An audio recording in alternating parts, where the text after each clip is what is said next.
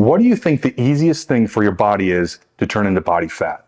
Well, of course, it's the fat you eat in your diet. Now, maybe that's controversial, maybe a little tongue-in-cheek, but it's not wrong. However, there are some fats that we absolutely have to take in. It's non-negotiable. These are called essential fatty acids. That's omega-6 linoleic acid and omega-3 alpha-linoleic acid.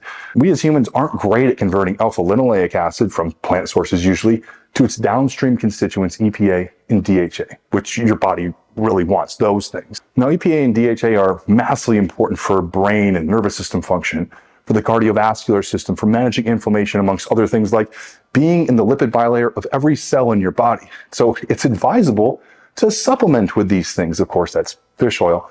And as a general recommendation, I say somewhere between 1,500 to 2,000 milligrams of EPA and DHA.